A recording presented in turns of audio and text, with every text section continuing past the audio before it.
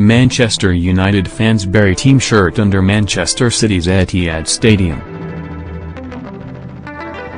Cheeky Manchester United supporting workmen have buried a Red Devils shirt under the tarmac at the home of their arch-enemies Manchester City. A video posted on Twitter shows the labourers laughing and goading their local rivals as the red replica jersey is submerged. The Manchester United shirt is lined up at the home of Manchester City. Soon it disappears under the tarmac, much to the delight of the workmen. The workmen appear to be resurfacing a car park alongside the Etihad when they add the shirt, from the 2008-09 season, to the mix. "Go on Dave," says one of the fans as the driver of the lorry starts to reverse towards the jersey. Another of the pranksters is heard to say, "Under your car park, you blue BS," as the gravel starts to cover the famous red shirt. United shirt put under a car park at the Etihad. LOL, nice one boys. Pic.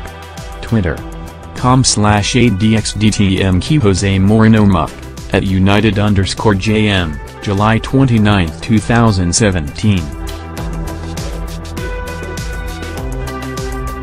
It is not the first time United supporting workmen have secretly left memorabilia in the home of one of their rivals. Last year a Red Devils fan hid an old United shirt and two figurines of Rio Ferdinand and Ryan Giggs in the roof of the expanded main stand at Liverpool's Anfield Stadium. The items remained in place for an upcoming match between the two fierce rivals.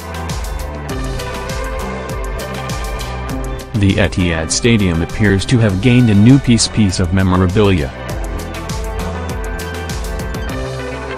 Liverpool's Anfield Stadium has also fallen victim to United pranks.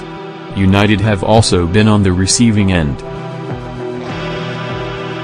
Liverpool supporting labourers working on the mansion of United legend Gary Neville claimed to have buried a red scarf under the former England fullback's swimming pool. Neville said he wanted his scarf to be burned if it was ever discovered. Meanwhile, down in London, a West Ham fan claimed to have hidden a Hammers scarf in the foundations of Tottenham's new 61,000-seat stadium. Ronald McDonald bizarrely leaves out Real Madrid and Man United in US friendly.